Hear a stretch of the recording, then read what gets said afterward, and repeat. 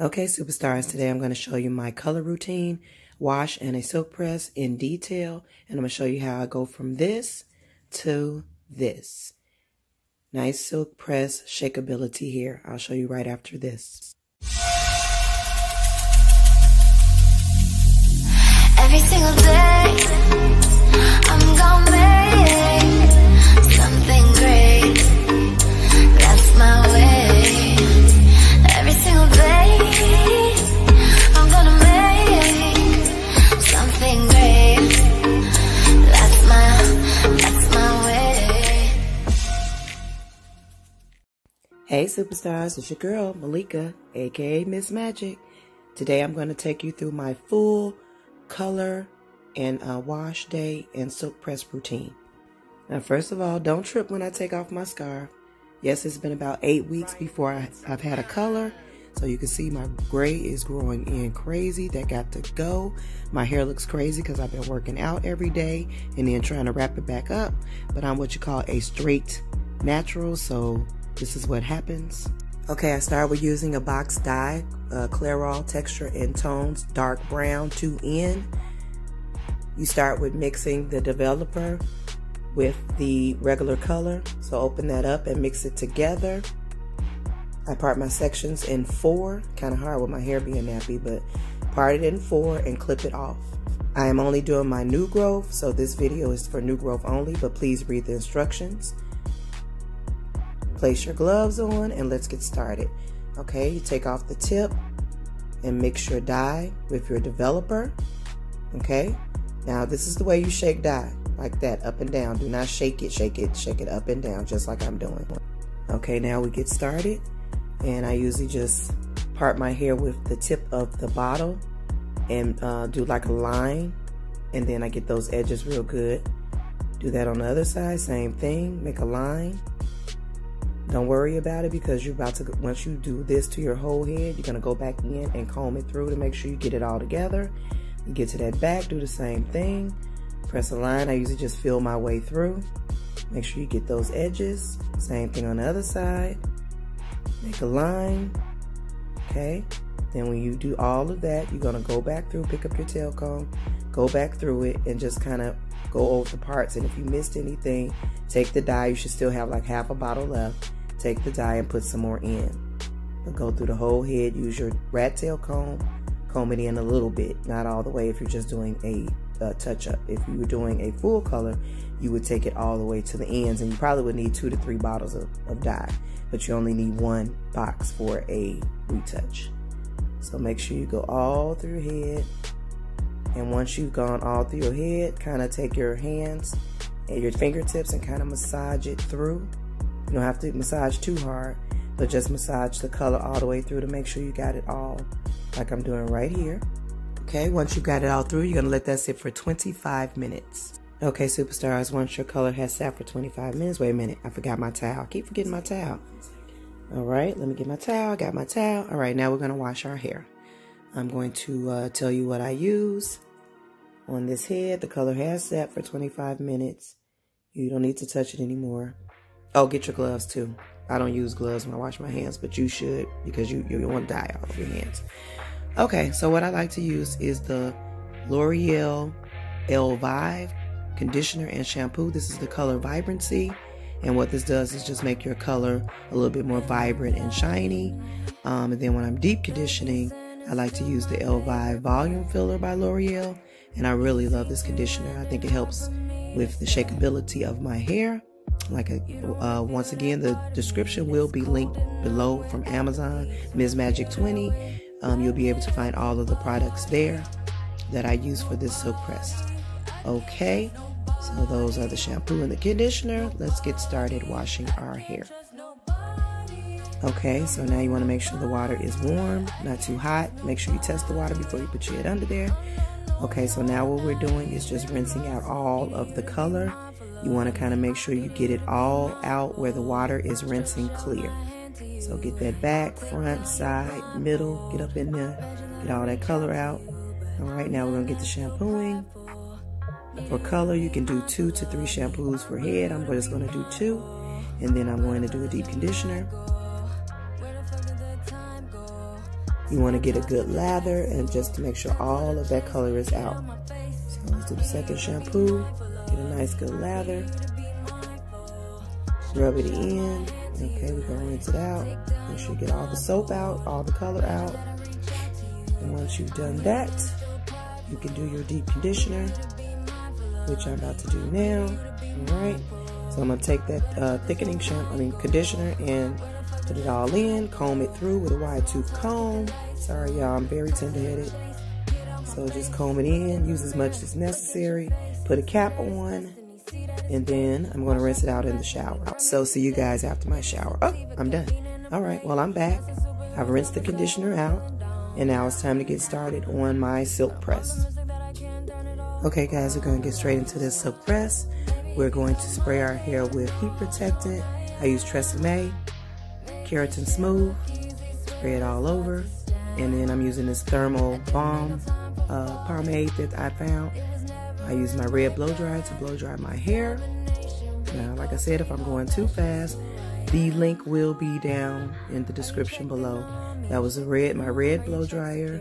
That was Tresemme Balm Heat Protectant, and then Tresemme Keratin Smooth Heat Protectant that I like to use on my hair. When I do blow dry my hair, I usually do the back first, and then I blow dry the front to the front, and then I take it and blow dry the front to the back. And this helps with it becoming bouncy as well, to blow dry your hair in all different directions. So that's what I'm doing here. I use a comb attachment because it's much easier. It just makes my life easier, period. Okay guys, this is me all blow dried. I'm going to section it off into 3 parts to start curling. I had to open the window. I got hot as ever. Okay, I'm going to use a little of that pink oil. Just to I put it in my hands first and massage it all through my hair. Make sure you get your ends. Okay, that's a flat iron spray that I did spray a little bit of. I'm just trying it out, so I can't really tell y'all the benefits. Okay, let's part it in 3. Alright, then I leave the back out and I start on the back first. So I'm going to turn around and show you all how I curl. I usually part off my section, and then I just get to curling. Don't ask me my rhyme or reason or how I flip the flat iron. Oh, I'm sorry, y'all. I didn't even mention the damn flat iron that I use. So let's do that. It's the Remington. I'm sorry. It is the Remington flat iron anti-frizz. That will be linked down below as well. That's what I use at home. Okay, now let's get to these curls. As I was saying, there's no rhyme or reason of how I curl my hair. I just get in there and just start curling, but you can kind of see what I'm doing. The bottom layer I leave like flat because I like it to look long in the back, so I don't really curl it. And after I do that, I just start curling any kind of which way because I like the way my curls fall when I do that. They just kind of curl, they just kind of fall kind of wild, and that's what I like.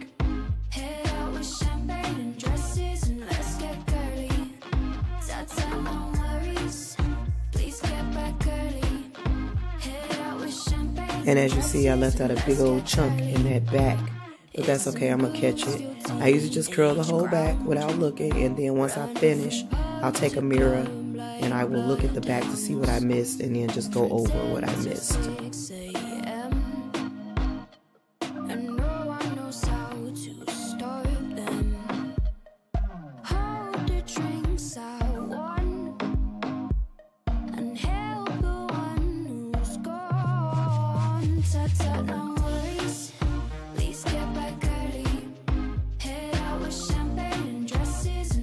There it is. That's when I found out. I'm like, what happened to there? I saw it in the mirror that I missed that big old chunk in the back. So I put a little curl in there. Right, and then once I finish the back, I turn around and get to curl in my front. And like I said, there is no rhyme or reason of how I put these curls in my hair. I just make it do what it do and figure it out later. If I need to go in and fix a curl after I'm done, then I'll go in and fix a curl. So I'll take the smaller side first and start curling that. I like to have a little feathered look, so I always go in and try to do like feather curls, as you see. And that's how I do that. It's a little flick of the wrist. It takes a little practice, but you can get it. It didn't take me that long. You can definitely get it. All right, let's do the other side. Now leave the middle out because so you can put on your makeup or, you know, cleanse your face or do whatever the hell you want to do. So I leave that top out. I don't curl that until I'm ready. So I'm about to get ready after I finish this, and I will be back.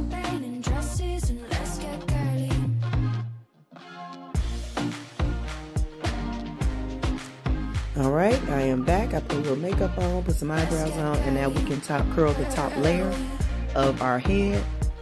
Same thing, I put the curls in, going kind of to the back. Put a little bit more polish in too. It kind of looked a little dry. All right, so I'm just finishing up, curling my little curls. I told you that, no rhyme or reason, just put curls in it. And I'm super late for work now, so I'm speedballing, I'm sorry. But yep, I am curling my hair. Right, and now I kind of just like to finger through it when I'm done. This is it. This is how the curls look when I'm all done. Oop, camera almost fell on me. Okay, all right, so now I'm just going to finger through my hair at first. And because like I said, I like my curls to just fall as you may. I wouldn't use a regular tooth comb at this point, just a wide tooth comb.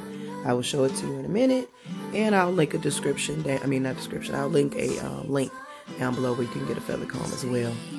So, yep. Now I'm just fingering through my hair. This is how I like it tousled, a very tousled look.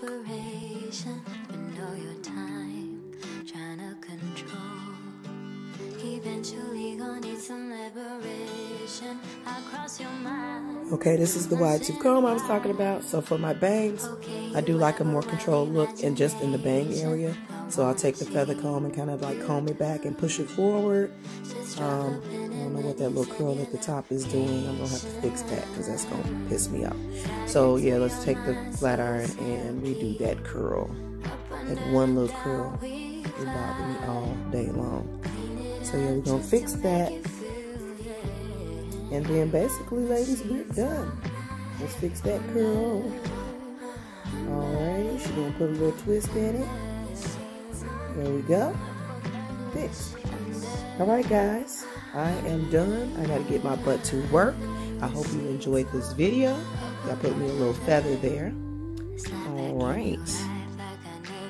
And basically, that is my color, put a little hair polish on, my color, Wash Day Silkpress video. I'm gonna show you my shakeability.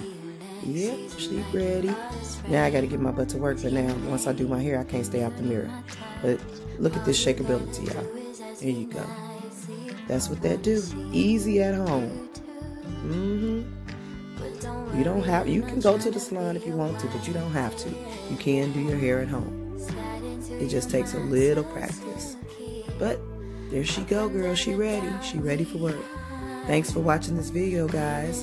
And if you are not subscribed, I would like you to subscribe to my channel. Like, comment. All right. She just looking cute. That's all. Miss Magic, if you don't go your butt to work, you got people waiting on you.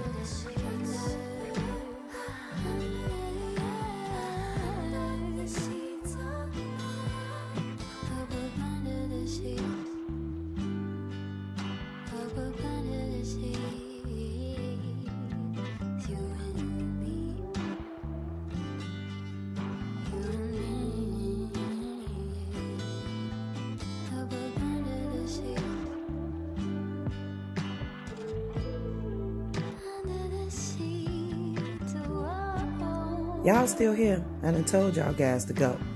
I got to go to work. I ain't got time to be playing around with y'all. Y'all go to work too. I'll see you guys in my next video. I love you guys. Bye.